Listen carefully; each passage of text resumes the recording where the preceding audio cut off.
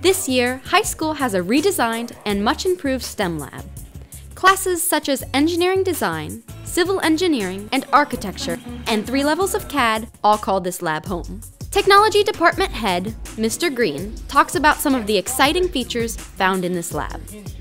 Administration saw fit to make a very healthy investment into this STEM lab this year. We've got 20 very high-end Dell computers.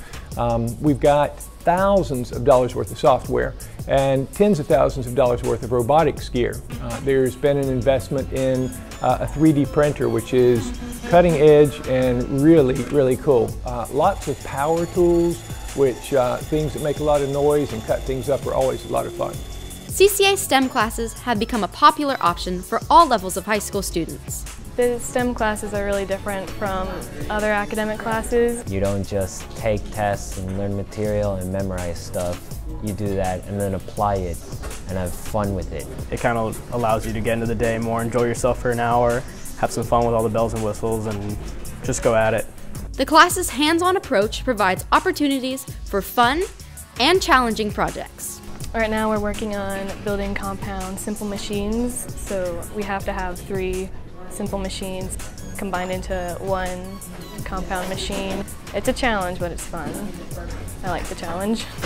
In STEM classes, students are discovering their academic and career passions, as well as realizing practical applications in everyday life. I'm hoping to have a good understanding of engineering principles right now, because I want to go into the field of engineering for my career. Well, I have had some experience with building houses in Colombia. It was for an organization called Dept, a lot like Habitat for Humanity. And when I went on that trip, I realized how important engineering and math was for things like this.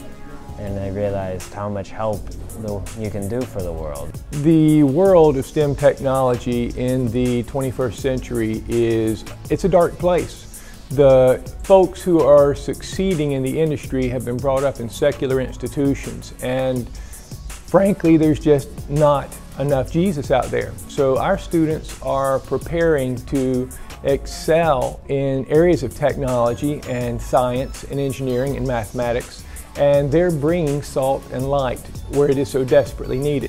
If you are interested in STEM classes, talk to your guidance counselor about opportunities that are available to you.